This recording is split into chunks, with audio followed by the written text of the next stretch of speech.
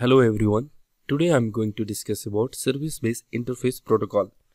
We know that 5G generation architecture is unique in very different way actually. Normally 3GPP follow the same model development for the 2G, 3G and 4G, but in the 5G network we can see we have a different reference point core architecture and we have a different protocol and call flow that we studied in the different previous one actually.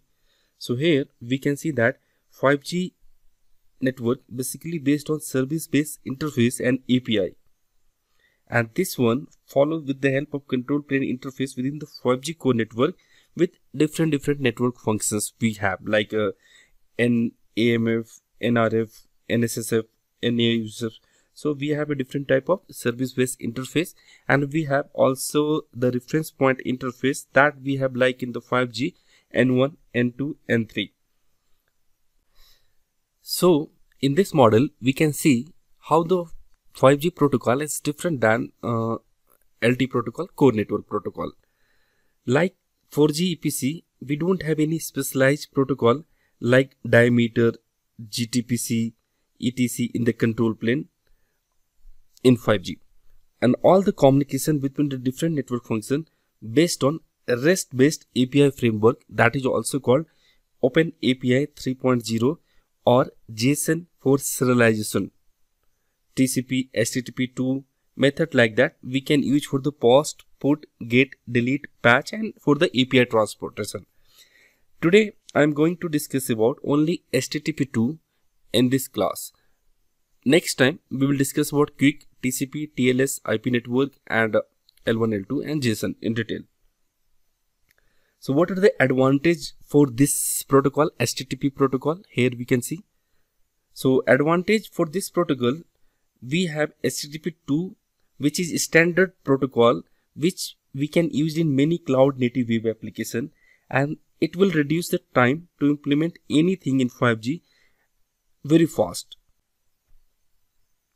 Why HTTP is important? So HTTP may be one of the most well-known protocol in the today world. So where we are using HTTP right now? So HTTP we are using for the data communication on internet, where we are using for this HTTP to access the surf the web browsing actually. So HTTP is the newcomer in the 3GPP family, and with the help of HTTP we can provide better services. So like in 2G, 3G, 4G control plane totally rely on heavily on GTP control plane, map and diameter in the core network, but in the 5G core plane completely rely on based on HTTP protocol. So 3GPP introduced this HTTP2 protocol in IETF RFC 7540, and that we are going to use for the service-based interface. So what are the main objective for the HTTP? So the main objective of HTTP2 was to improve the performance in order to provide a better experience for the web users. So what are the benefits as compared to the HTTP normal one? So here we can get full multiplexing of request and response, support of compression of HTTP header field to minimize the protocol overhead, and also support for the request prioritization and server push. So these are the benefits for the HTTP protocol. So here this is the right side, we can see that this is your HTTP protocol architecture. So we have the top layer HTTP, then we have the TLS, then we have a TCP, then we have IP protocol layer, then we have L2 and L1. How this will work? So your HTTP will request and response protocol that will run between client and server. So this protocol HTTP is carried over TCP to ensure reliable transmission. Like in HTTP older one, basically they carried over the transport protocol, but in HTTP2 it carried over the TCP only. So 3GPP is working on that, how they can use quick in this part actually. So 3GPP is discussing over HTTP with the queue so that we can provide better services and we can overcome of the TCP problems actually.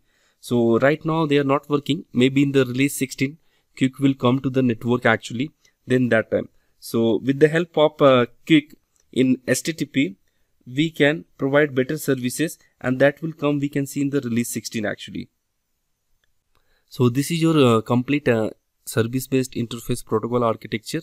So this one, so JSON, what is JSON? So JSON is basically adopted as serialization protocol. What is HTTP2? So HTTP2 adopted as application layer protocol for the service based interface. TCP right now adopted as transport layer protocol, but in future maybe it will change to the Quick.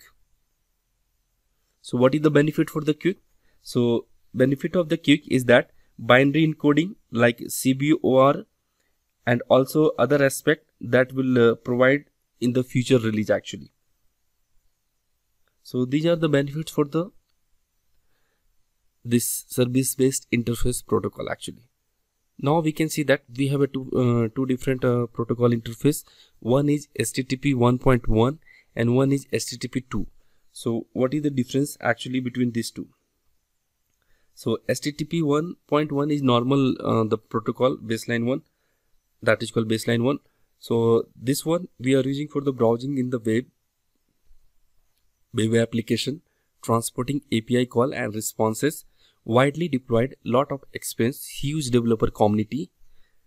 HTTP 2 basically evolution of the HTTP 1.1. This is already deployed.